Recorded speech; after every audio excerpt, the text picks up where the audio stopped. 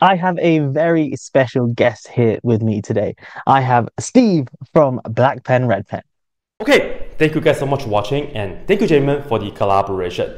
If you guys like the video, make sure you guys subscribe to our channels, JPy Math and also Black Pen Red Pen. Thank you. Okay, let's dive in. So what I'm going to be doing is I'm going to be giving you three problems to have a go at, and they'll be closely related. We're going to start with one, and then that's going to lead on to the next problem, and then that will lead on to the third problem.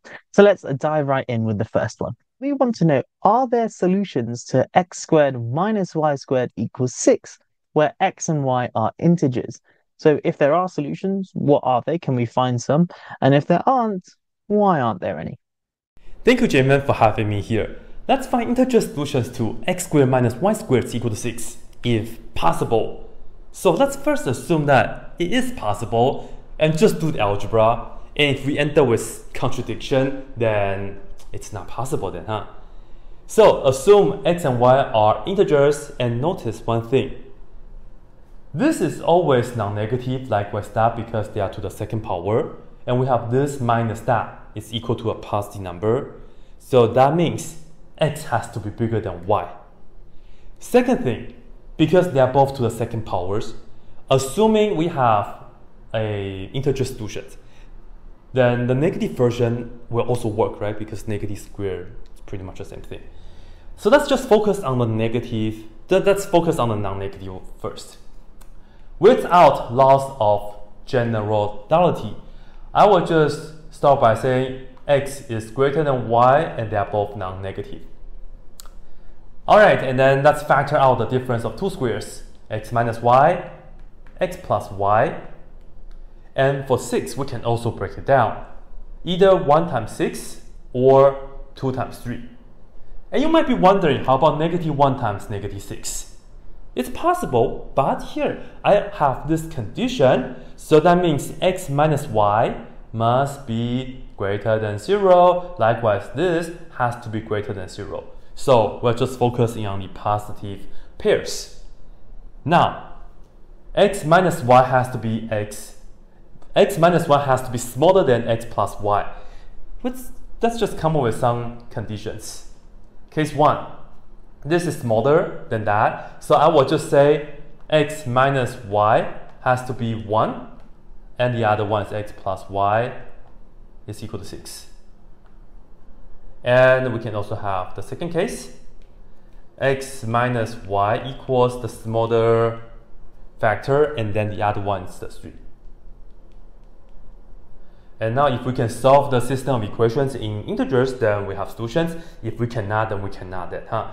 Here, this and that cancel when you add the equations, and we get 2x equals 7, and we see x is equal to 3.5, which is not an integer, so game over here.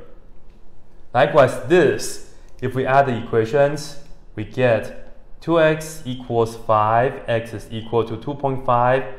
Again, not an integer here, so game over here. So in fact, this equation has no integer solutions. Amazing, really nicely solved. Okay, let's up this a little bit. Let's change this 6 here to a positive integer n. So n here is now just an arbitrary positive integer.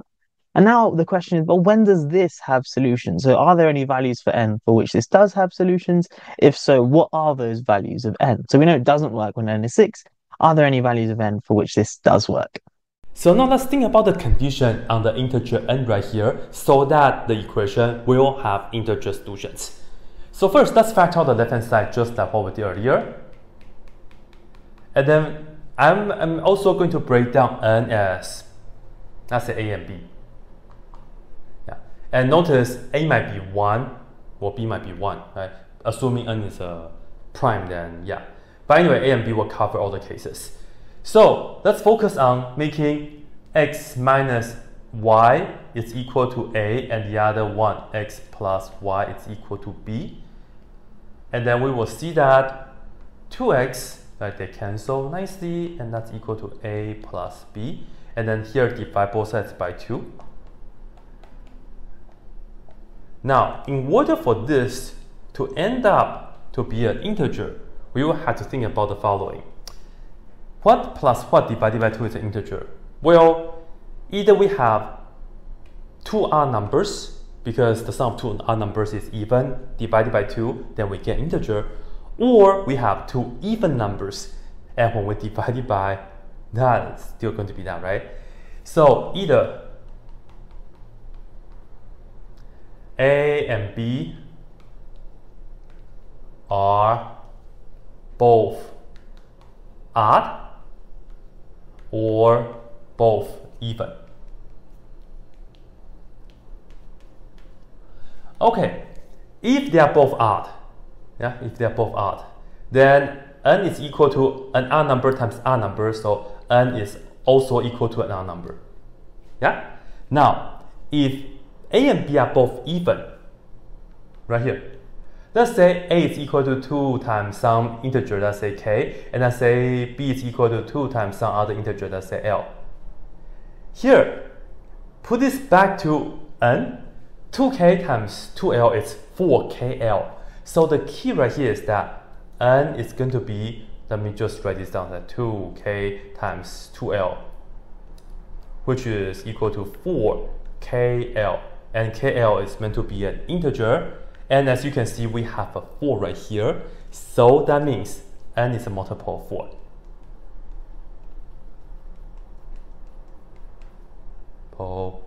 Of 4. So in fact, these are the conditions in order for us to end up with an integer solution for that equation. Earlier, n was equal to 6, which is an even number, but it's not a multiple of 4. So that's why it didn't have any integer solution.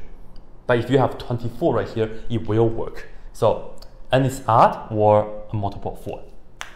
Yeah, nicely done. So it only works if n is odd or if n is a multiple of 4. Great, let's look at the last problem now.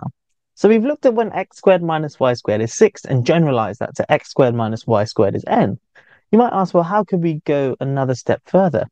Well, what if we change these squares here? So I'm going to go back to 6, but I'm going to change these squares to cubes. So are there solutions to x cubed minus y cubed equals 6, where x and y are integers? Okay, final round. We will see if we can find integer solutions to x cubed minus y cubed is equal to 6. So the usual business, we will factor the left hand side. This time it's a difference of 2 cubes, so we get x minus y times x squared plus xy plus y squared. And this is equal to 6. Break down 6, but this time let me write it as some number a times 6 over a. Here, a is just a factor of 6. So I'm going to say it's 1, 2, 3, 6. Now, here's the deal. In this situation, when we have the cube, we can actually have negative 1 times negative 6, right? For example, or like negative 2 times negative 3. So in this situation, I will have plus minus 1 plus minus 2 plus minus 3 plus minus 6. Just keep that in mind. Now, do what we did earlier. I'm going to put this equal to a, and I'll put this equal to that. So x squared plus xy plus y squared is equal to 6 over a. Now we have, again, a system of equations. This time to solve this is not so easy, but it's still not so bad. We can move this to the other side. So we have x equals y plus a. And then we can put this into all the x's here. So we have y plus a squared plus y plus a, and then times y, and then plus y squared, and this is equal to 6 over a. And in fact, we have a quadratic equation in terms of y. So let's clean things up a little bit. Expand this, we get y squared plus 2ya, yay, that's kind of cool. And then plus a squared, and then distribute this. That's the radius ya, and then we have plus y squared. And let's move this to the other side. So minus 6 over a is equal to 0. Now let's take a look.